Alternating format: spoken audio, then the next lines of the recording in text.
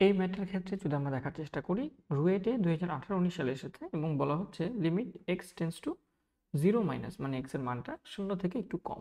তাহলে আমরা যেটা করতে পারি সবার প্রথমে, যে লেট এক্স ইকুয়াল টু, যেহেতু 0 থেকে কম, সো আমরা একটা ধরে নিতে পারি 0 মাইনাস এইচ, রাইট?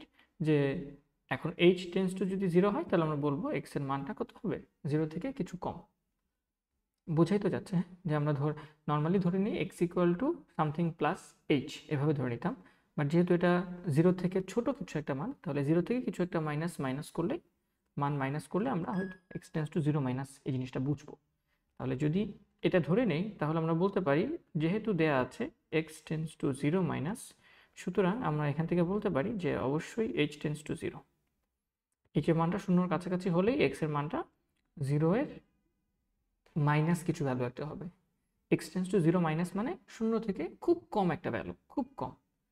তাহলে আমরা x equal to 0 minus H ধরে নিতে পারি। তাহলে যেখানে যেখানে এক্স আছে সেখানে সেখানে আমরা 0 মাইনাস এইচ দিয়ে দিব, অ্যান্ড তখন আমরা এইচ টেন্স টু 0 এই লিমিটটা ইউজ করতে পারবো। তাহলে আমরা সুতরাং ম্যাথটা বলতে পারি যে আমাদের ম্যাথটা হবে এখন, সুতরাং লিমিট, আমরা এক্স এর না বদলে আমরা এখন এইচ টেন্স টু 0 বসাবো, অ্যান্ড লন অফ এক্স এর জায়গায় আমরা এক্স 0 মাইনাস এইচ বসাবো, 0 মাইনাস এইচ বসাবো, অ্যান্ড নিচে হচ্ছে কোসেক অফ 0 মাইনাস এইচ।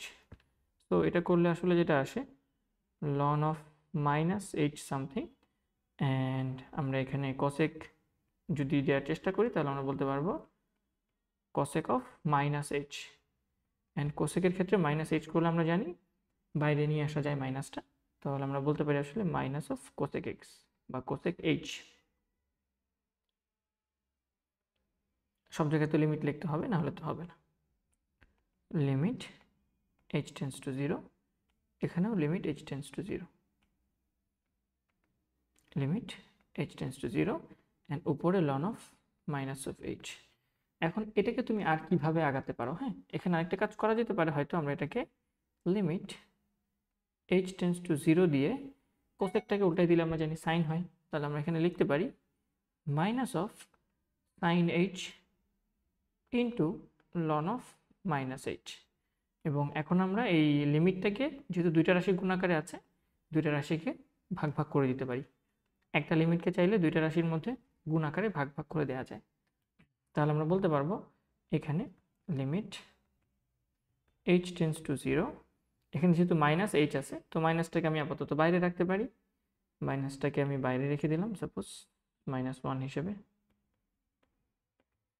-1 হিসেবে বাইরে রেখে দিলাম, অ্যান্ড এখানে আমরা বলতে পারি sign of h by h into h, R limit h tends to 0 and loan of minus h। এটা তো লেখাই যায়, রাইট? ফাইন। এখন খেয়াল করে দেখো, আমরা যেটা করতে পারি সেটা হচ্ছে এই জায়গাটার মধ্যে সাইন h বাই h, যদি h টেন্স টু 0 হয় সাইন h বাই h এর মান হচ্ছে 1, এখানে তুমি বসাই দিতে পারো লিমিট, অ্যান্ড তুমি চাইলে এই যে h দিয়ে গুণ করলে এখানেও একটা লিমিট বসাই দিতে পারো, h এর মান 0, অ্যান্ড তুমি চাইলে এখানে যদি বসাও h এর মান 0, লনের ভেতরে আমরা দেখতে পাচ্ছি লন অফ মাইনাস এইচ আছে, সো এটাকে এইভাবে লিখলে মনে হয় বেশি বেটার হয়, লন অফ মাইনাস এইচ, এইভাবে লিখলে বেশি বেটার হয়।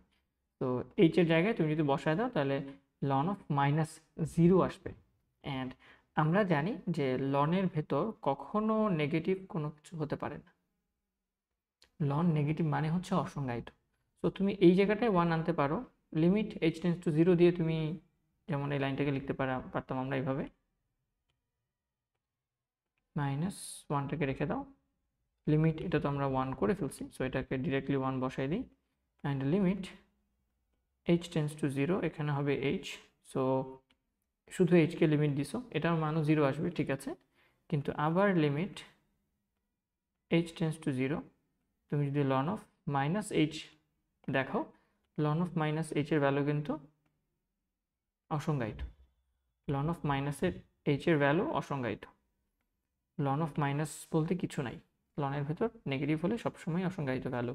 তাহলে তুমি এখানে বলে দিতে পারো যেহেতু লন অফ মাইনাস এইচ এটা অলওয়েজ অসংজ্ঞায়িত, অসংজ্ঞায়িত। সুতরাং আমরা বলতে পারি আমাদের যে গিভেন লিমিটটা ছিল এই পুরোটাই আসলে অসংজ্ঞায়িত। Limit x tends to 0 minus ln of x divided by cosec of x, এটা হচ্ছে অসংজ্ঞায়িত। শর্ট বা অ্যান্সার, এটা হচ্ছে আমাদের অ্যান্সার।